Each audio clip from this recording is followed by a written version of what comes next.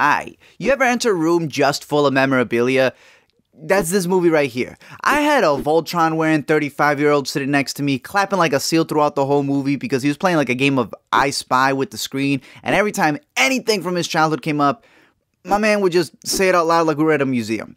So I guess thanks for the assisted Easter eggs. But is this Spielberg back in his prime, right? Is this the best movie of the year? Does this movie have that magic we grew up with while our dads went out to get milk and never came back? Well, of course, I always recommend going to go check it out for yourself, but in my opinion, I thought it was worth the junior price.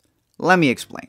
If you didn't read the book, or half of it like I did, then this spoiler breakdown pretty much goes like this. It's the year 2045, Blade Runners are still out there, and there's a guy named James Halliday who pretty much upped Jobs, Gates, and Kanye as he opened up the future with this thing known as the OASIS. It's pretty much online gaming with VR, and it changes everything since everyone now lives digitally, and whoever controls the OASIS, practically controls the world. It's like the fat guys in WALL-E, except we're still on Earth and everyone's poor. That's why everyone gets excited when Halliday dies, because he leaves behind this scavenger hunt to find the golden Easter egg that'll give that person possession of the OASIS, and all they have to do is study this dude's life.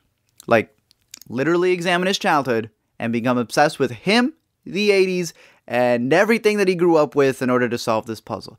That's the most Kanye thing you can do. That's where Cyclops, the dying girl, and Aziz's friend, who won't return his text, set out to solve all of the clues. And I'll say this, I think it's cool to see all these pop culture references, right? Like, obviously it's Warner Bros, so they can't show all the Disney stuff, but I do believe, right, when we're looking at the point of this movie, we're gonna get to that point in our lives where everything's just in VR, if we aren't already like that with the Black Mirror phones that we have in our pockets.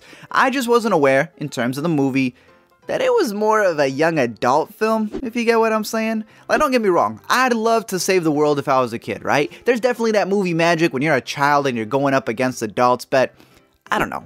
I was expecting a little bit more than some things. Like that twist with the butler dude actually being Simon Pegg, who was Halliday's partner the whole time. So why was he spitting exposition if he knew everything that was going on? You got a postal truck in this movie that's running faster than military-grade vehicles.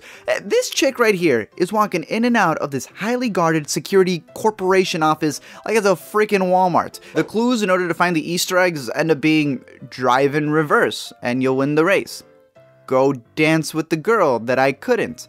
Solve this Atari. Actually, the last one's pretty cool. It actually goes off of this game called Adventure that was actually the first video game that included an Easter egg, and all you had to do was just move around in the game. You didn't even have to win it in order to find it. And that's kind of the whole point that Halliday was going for. That it's not always about winning, right? That everyone's so focused on the ending goal, but they ignore the journey. Like, my man created this OASIS on a Sunday afternoon just for fun, but everybody and their Mendelsohn wants to take it away just to, make it into a business. They start hiring interns just to figure out how to get these Easter eggs. Like, they start whoring out pop culture for their gain like they're Watch Mojo, and that's what ruins the joy of it. That's why this movie's talking about the journey, and that being the main focus and not the ending. That's why when Wade wins it all, he closes the OASIS 2 days of the week so you can actually spend physical time with your family, and to realize that the game of life was never meant for just one player.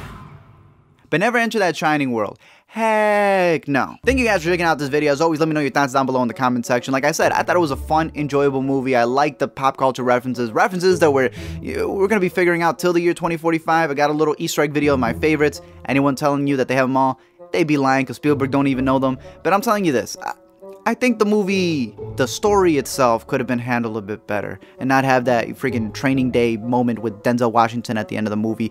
But I do think that it was still a fun movie to enjoy in the theaters. I'm curious to know your thoughts. Let me know down below in the comment section. Don't forget to comment, like, and subscribe, and I'll send you your own Brazzers VR headset.